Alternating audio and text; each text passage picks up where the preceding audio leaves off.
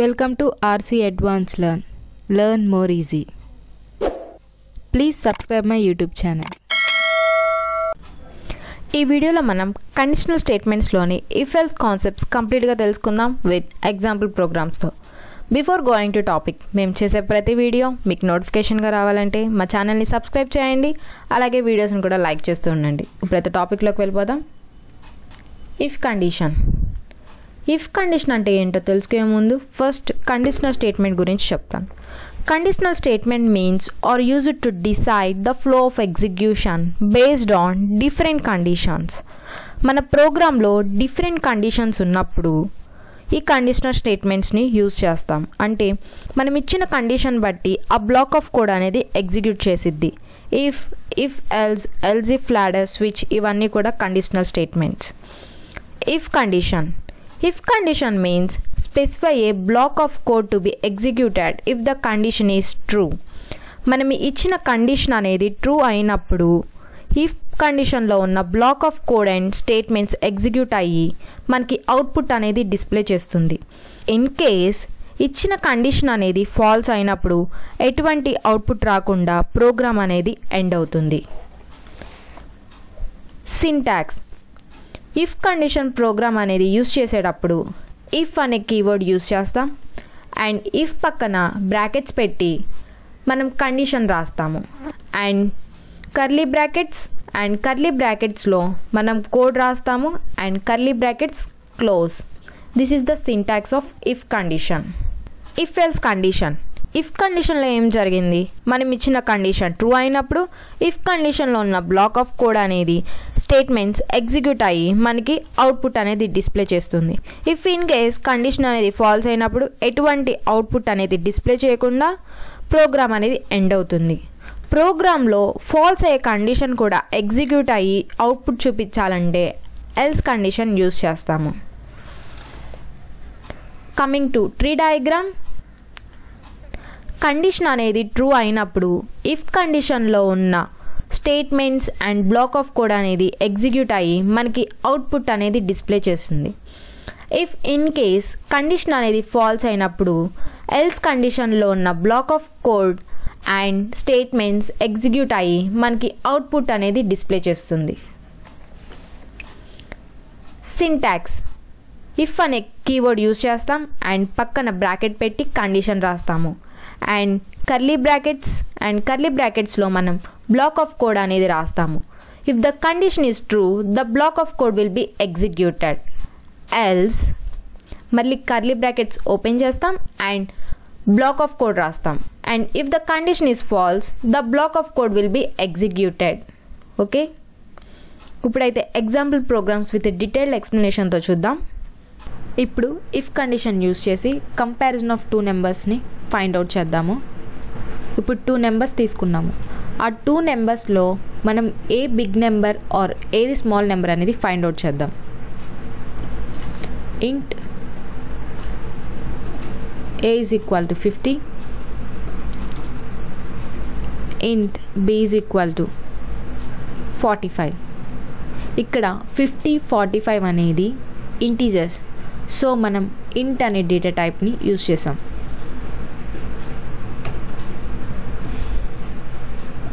If and if పక్కన condition.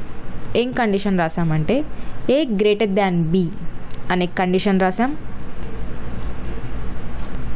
ఇప్పుడు మనం printing statement దిద్దాం. Console dot right line. ఇప్పుడు మనం ఏం ప్రింట్ చేయాలనుకుంటున్నాం, ఏ గ్రేటర్ దాన్ బి అంటే ఏ ఈజ్ గ్రేటర్ దాన్ బి అనే స్టేట్మెంట్ ప్రింట్ చేయాలనుకుంటున్నాం.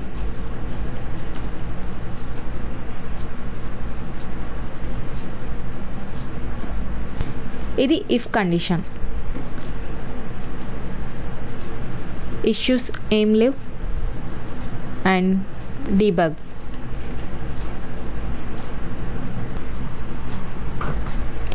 ఎస్ ఇఫ్ కండిషన్ అనేది ట్రూ అయింది కాబట్టి ఆ black of code and statement execute అయ్యి మనకి అవుట్పుట్ అనేది డిస్ప్లే చేసింది. ఇప్పుడు ఏ ఈక్వల్ టు 30 ఇచ్చాం. ఇప్పుడు ఏ అనేది బి కంటే స్మాల్ నెంబర్, సో ఈ స్టేట్మెంట్ అనేది ప్రింట్ అవుతుందా అవదా అనేది చూద్దాం. అంటే కండిషన్ ట్రూ అవుతుందా ఫాల్స్ అవుతుందా అనేది చూద్దాం. Start debugging. సో ఇక్కడ మన కండిషన్ అనేది ఫాల్స్ అయింది కాబట్టి మనకి ఏ అవుట్పుట్ అనేది చూపించలేదు. ఇఫ్ ఇన్ కేస్ మన కండిషన్ అనేది ఫాల్స్ అయినప్పుడు ఆ కండిషన్ అనేది కూడా ఆ బ్లాక్ ఆఫ్ స్టేట్మెంట్ కూడా ఎగ్జిక్యూట్ అవ్వాలంటే ఎల్స్ వాడతాం. console.writeLine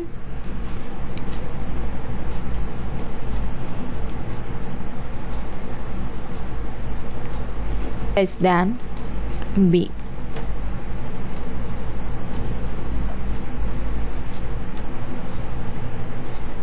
Debug. Start debugging. So మనం ఇచ్చిన కండిషన్ అనేది ఫాల్స్ అయింది. సో ఫాల్స్ అయినప్పుడు ఎల్స్ కండిషన్లో ఉన్న స్టేట్మెంట్ అనేది మనం ఎగ్జిక్యూట్ అవ్వమని చెప్పాము. సో ఫాల్స్ అయింది కాబట్టి మనకి ఏ ఈజ్ లెస్ దాన్ బి అని వచ్చింది.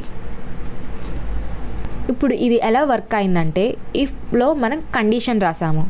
ఈ కండిషన్ అనేది ట్రూ అయినప్పుడు మనం ఈ బ్లాక్ ఆఫ్ కోడ్ అనేది ఎగ్జిక్యూట్ అవ్వమని చెప్పాము. ఒకవేళ ఈ కండిషన్ అనేది ఫాల్స్ అయినప్పుడు ఎల్స్లో ఉన్న బ్లాక్ ఆఫ్ కోడ్ ఎగ్జిక్యూట్ అవ్వమని చెప్పాం.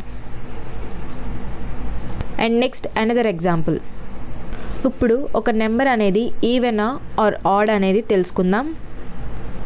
ఇంట్ n is equal to 33.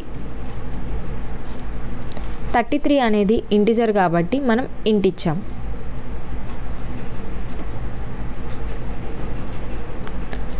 If and if పక్కన condition n%2 equal to 0.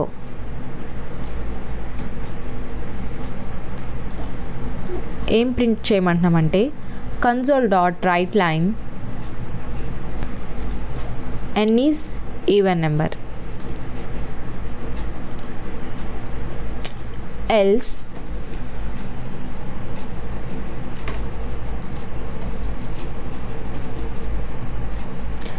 console.writeLine, that means printing statement, n is odd number.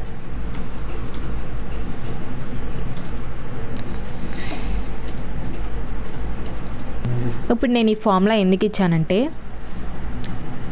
ఒక నెంబర్ 2తో డివైడ్ చేసినప్పుడు 0 వస్తే అది ఈవెన్ నెంబర్, 0 కాకుండా 1 వస్తే అది ఆడ్ నెంబర్. సో అందుకని నేను ఇఫ్ పక్కన కండిషన్ రాశాను. సో ఫర్ సపోజ్ కండిషన్ అనేది ట్రూ అయినప్పుడు మనకి n ఈజ్ ఈవెన్ నెంబర్ అనేది డిస్ప్లే చేస్తుంది. ఎల్స్ ఫాల్స్ అయినప్పుడు మనకి ఎల్స్లో ఉన్న n ఈజ్ ఆడ్ నెంబర్ అనే ప్రింటింగ్ స్టేట్మెంట్ని ఎగ్జిక్యూట్ చేస్తుంది. ఇప్పుడైతే డీబగ్ చేద్దాం. Start debugging.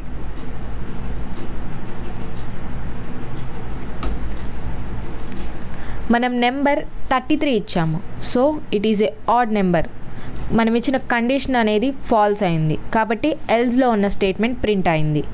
n is odd number. n is equal to 40 ఇచ్చా. Start debugging.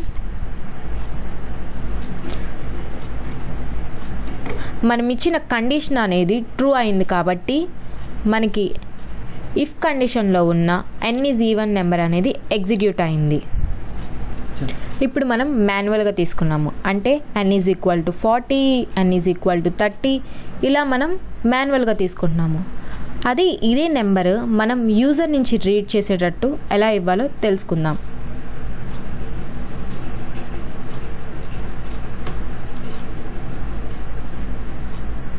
console.writeLine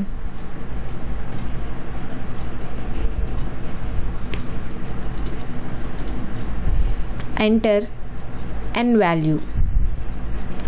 అంటే మనం ఎంటర్ n వాల్యూ అనేది ప్రింట్ చేయమని చెప్పి మనం console.writeLine ఎంటర్ n వాల్యూ అనే స్టేట్మెంట్ ఇచ్చాం. ఇంట్ n అనేది ఇంటీజర్ డేటా టైప్ కాబట్టి ఇంట్ ఇచ్చాం. Convert dot 2 × 32. 32 అంటే 32 బిట్స్ మాత్రమే సపోర్ట్ చేస్తుంది కాబట్టి 2 × 32 అని ఇచ్చాను. console.readline.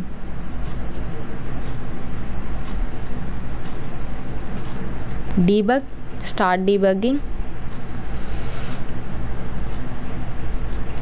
enter n value 45. మనం 45 అనే నెంబర్ ఇచ్చాము.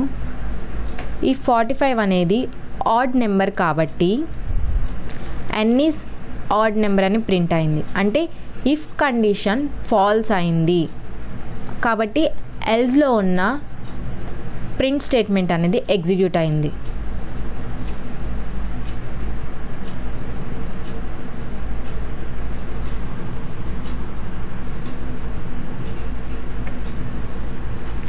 ఎంటర్ ఎన్ వాల్యూ 68 అనేది ఈవెనా ఆడ్ అనేది ఫైండ్ అవుట్ చేసుకోవచ్చు. సో 68 అనేది ఈవెన్ నెంబర్ కాబట్టి ఎన్ ఈస్ ఈవెన్ నెంబర్ అని వచ్చింది. అంటే ఇఫ్ కండిషన్ అనేది ట్రూ అయింది. సో మనకి ఎన్ ఈజ్ ఈవెన్ నెంబర్ అనేది ప్రింట్ అయింది. ఇలా మనం వాల్యూస్ రీడ్ ఫ్రమ్ యూజర్స్ నుంచి ఇలా ఇవ్వచ్చు. అంటే ఇది డైనమిక్ వే అంటాము. నెక్స్ట్ ఎల్స్ ఇఫ్ లాడర్ ప్రోగ్రాంలో 1 కండిషన్ ఉన్నప్పుడు మనం ఇఫ్ కండిషన్ని యూజ్ చేసుకొని ప్రోగ్రామ్ రాస్తాం. 2 కండిషన్స్ ఉంటే మనం ఇఫ్ ఎల్స్ కండిషన్ని యూజ్ చేసుకొని మనం ప్రోగ్రామ్ అనేది రాస్తాం. మరి లైక్ 3 కండిషన్స్ ఉన్నప్పుడు 4 కండిషన్స్ 5 ఇలా ఎన్ నెంబర్ ఆఫ్ కండిషన్స్ ఉన్నప్పుడు మనం ఎల్స్ ఇఫ్ లాడర్ కండిషన్ని యూజ్ చేసుకొని మనం ప్రోగ్రామ్ రాస్తాం. Coming to the tree diagram, ఇఫ్లో మనం కండిషన్ రాస్తాం. ట్రూ అయితే ఇఫ్ కండిషన్లో ఉన్న black of code and statements execute అయ్యి మనకి అవుట్పుట్ అనేది డిస్ప్లే చేస్తుంది. అండ్ నెక్స్ట్ కండిషన్ని వెరిఫై చేసుకోకుండా ప్రోగ్రామ్ అనేది ఎండ్ అయిపోతుంది. In case first condition false అయినప్పుడు second కండిషన్ని verify చేసుకునిద్ది. Second condition true అయితే ఆ కండిషన్లో ఉన్న బ్లాక్ ఆఫ్ కోడ్ అనేది ఎగ్జిక్యూట్ అవుతుంది, మనకి అవుట్పుట్ అనేది వస్తుంది. నెక్స్ట్ కండిషన్ని ఇంకా వెరిఫై చేసుకోకుండా ప్రోగ్రామ్ అనేది ఎండ్ అవుతుంది. ఇన్ కేస్ సెకండ్ కండిషన్ కూడా ఫాల్స్ అయినప్పుడు నెక్స్ట్ కండిషన్ని చెక్ చేసుకునిద్ది. ఇలా ఎన్ నెంబర్ ఆఫ్ కండిషన్స్ ట్రూ అయ్యే వరకు వెరిఫై చేసుకుంటానే ఉంటుంది. ఏ కండిషన్ ట్రూ అవుతుందో ఆ కండిషన్లో ఉన్న black of code and statements మాత్రమే ఎగ్జిక్యూట్ అవుతుంది. ఇంకా నెక్స్ట్ కండిషన్ని వెరిఫై చేసుకోకుండా ప్రోగ్రామ్ అనేది ఎండ్ అవుతుంది. Coming to the syntax, first condition ఎప్పుడు కూడా ఇఫ్ అనే కీవర్డ్ని యూజ్ చేసుకొని ఇఫ్ పక్కన బ్రాకెట్లో కండిషన్ రాస్తాము. సెకండ్ కండిషన్ని తీసుకున్నప్పుడు ఎల్స్ ఇఫ్ అనే కీవర్డ్ని యూజ్ చేసుకొని ఎల్స్ ఇఫ్ పక్కన బ్రాకెట్లో కండిషన్ రాస్తాము. ఇలా ఎన్ నెంబర్ ఆఫ్ కండిషన్స్ ఉన్నప్పుడు ఎల్స్ ఇఫ్ అనే కీవర్డ్ని యూజ్ చేసుకొని ఎల్స్ ఇఫ్ పక్కన బ్రాకెట్లో కండిషన్ రాస్తాము. గుర్తుంచుకోండి, ఫస్ట్ కండిషన్ ఇఫ్ కీవర్డ్ని యూజ్ చేసుకొని కండిషన్ రాస్తాము. ఫస్ట్ కండిషన్ ట్రూ అయినప్పుడు ఇఫ్ కండిషన్లో ఉన్న black of code and statements execute అయ్యి మనకి అవుట్పుట్ అనేది డిస్ప్లే చేస్తుంది. అండ్ నెక్స్ట్ కండిషన్ ఇది వెరిఫై చేసుకోకుండా ప్రోగ్రామ్ అనేది ఎండ్ అవుతుంది. In case first condition false అయినప్పుడు second కండిషన్ని verify చేసుకునిద్ది. Second condition true అయితే ఆ కండిషన్లో ఉన్న బ్లాక్ ఆఫ్ కోడ్ అనేది ఎగ్జిక్యూట్ అయ్యి మనకి అవుట్పుట్ అనేది డిస్ప్లే చేస్తుంది. నెక్స్ట్ కండిషన్ని వెరిఫై చేసుకోకుండా ప్రోగ్రామ్ అనేది ఎండ్ అవుతుంది. ఇలా ఎన్ నెంబర్ ఆఫ్ కండిషన్స్ ట్రూ అయ్యే వరకు వెరిఫై చేసుకుంటూనే ఉంటుంది. ఏ కండిషన్ ట్రూ అవుతుందో ఆ కండిషన్లో ఉన్న black of code and statements మాత్రమే ఎగ్జిక్యూట్ అవుతుంది. నెక్స్ట్ కండిషన్ని వెరిఫై చేసుకోకుండా ప్రోగ్రామ్ అనేది ఎండ్ అవుతుంది. లాస్ట్లో ఎల్స్ అనే కీవర్డ్ యూజ్ చేసాం కదా, ఎందుకంటే ఈ పై తీసుకున్న కండిషన్స్ ఫాల్స్ అయినప్పుడు ఈ బ్లాక్ ఆఫ్ కోడ్ ఎగ్జిక్యూట్ అవ్వమని ఈ ఎల్స్ ఇచ్చాము. ఎల్స్ పక్కన ఎలాంటి కండిషన్ రాయము. ఇప్పుడైతే ఎగ్జాంపుల్ ప్రోగ్రామ్స్ చూద్దాం. ఇప్పుడు మనం సింపుల్ ఎగ్జాంపుల్ ప్రోగ్రామ్ చూద్దాము. వీక్లో 1 to 7 డేస్ ఉంటాయి. నేను 1 ఎంటర్ చేయంగానే నెంబర్ సండే అని రావాలి. నేను ఎంటర్ 2 ఇవ్వగానే మండే అని ప్రింట్ అవ్వాలి. నేను నెంబర్ 3 ఇవ్వగానే ట్యూస్డే అని ప్రింట్ అవ్వాలి. ఇలా నాకు నెంబర్స్ అనేవి ఇవ్వగానే నాకు Wednesday or Thursday, Friday, Saturday ఇలా ప్రింట్ అవ్వాలి. ఇప్పుడైతే ప్రోగ్రామ్ చూద్దాం. నేను డీబగ్ చేసిన వెంటనే నాకు ఎంటర్ n వాల్యూ అని రావడానికి నేను console dot right line enter n value అని ఇచ్చాను. ఈ n వాల్యూ అనేది ఇంటీజర్ కాబట్టి నేను int అనే డేటా టైప్ ఇచ్చాను. int n is equal to convert dot 2 in 32 అంటే ఇది 32 బిట్స్ వరకు సపోర్ట్ చేస్తుంది కాబట్టి 32 అని ఇచ్చాను. కన్సోల్ డాట్ రీడ్ లైన్ అంటే రీడ్ చేయమని. ఇప్పుడు నేను కండిషన్ రాస్తున్నాను. ఇఫ్ పక్కన నేను కండిషన్ రాస్తున్నాను. ఇఫ్ n ఈక్వల్ టు 1, ఇప్పుడు నాకు n ఈక్వల్ టు 1 అనగానే నాకు ఏం ప్రింట్ అవ్వాలి? Console dot right line Sunday అని ప్రింట్ అవ్వాలి. ఇప్పుడు నేను ఎంటర్ n వాల్యూ అని ఇవ్వగానే సండే అని నాకు ప్రింట్ కావాలి. else if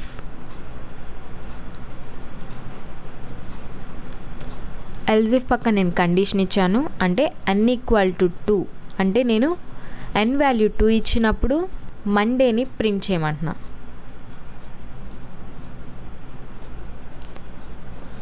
else if n equal to 3 అనే కండిషన్ ఇచ్చాను.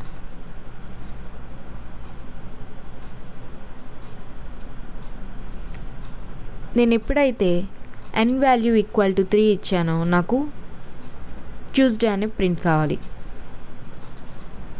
n ఈక్వల్ టు 4 రాగానే నాకు వెన్స్డే అని ప్రింట్ అవ్వాలి. ఎంటర్ 5 అంటే 5 నెంబర్ ఇచ్చాను, నాకు థర్స్డే అని ప్రింట్ అవ్వాలి.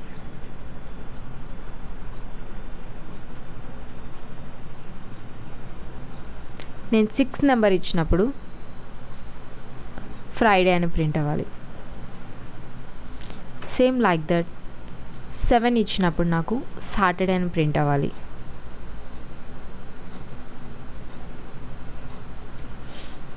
ఇప్పుడు నేను ఈ 1 to 7 నెంబర్స్ కాకుండా నేను వేరే ఏ నెంబర్ ఇచ్చినా సరే నాకు ఎంటర్ వ్యాలిడ్ నెంబర్ అని రావాలి.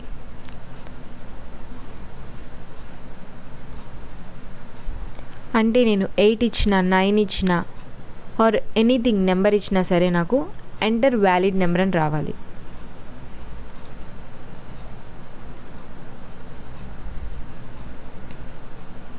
ఇష్యూస్ ఏమన్నా ఉన్నాయేమో చూసుకోండి. No issues farm start debugging.